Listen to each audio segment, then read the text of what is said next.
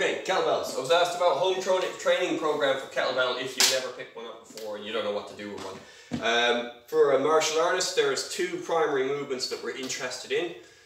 One is the kettlebell swing, the other is the Turkish get-up. So just very quickly, I'm just going to demonstrate a swing. It's a hip hinge, so it's about going from this plank position to here. So I'm driving hip forward, hip back.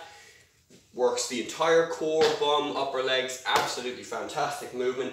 Add a double exhalation, so I go exhale here, exhale at the top. In doing that, then I'm adding a cardiovascular element to it. So from here, catch the bell, chin up, I'm going to throw it back.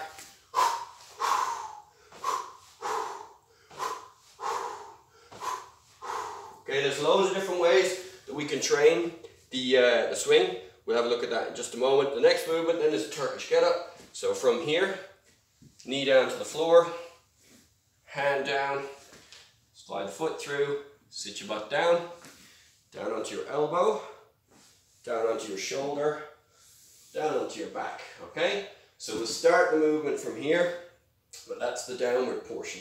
So roll over, catch the bell, cuddle it to your chest, roll back. Two hands to set up.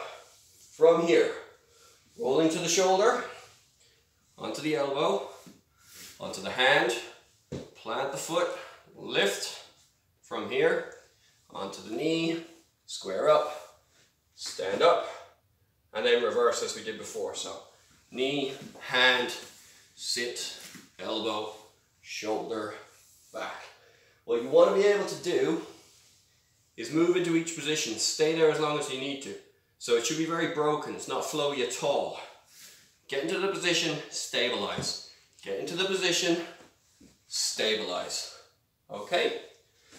With the swing, few ways I have to get good with the swing. You basically look at to make sure that you're not arching your back, that it's the hip that's moving. So the first one, face the wall squats. Get in nice and close to the wall, sit down, sit up. If you're arching your back, you're going to scrape your face off the wall. So it'll teach you to not arch your back. Second version, just get a dowel here. So from here, catch the stick,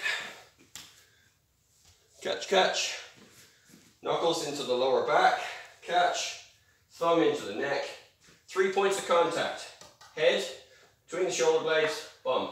From here, you should be able to sit and stand, maintaining those 3 points of contact. In maintaining those points of contact, once again, we're making sure that the spine is kept and the spine isn't arcing in the middle. All right, last one that we use to develop the swing is we get a jiu-jitsu belt, wrap the belt through, okay, catch so that there's enough, the little wobble. Now from here I should be able to swing and there shouldn't be any slack in the rope. So if it does that, I'm not doing it right, okay? And what that does is it makes sure that you're not just using your arm, that you're actually using the hip to drive.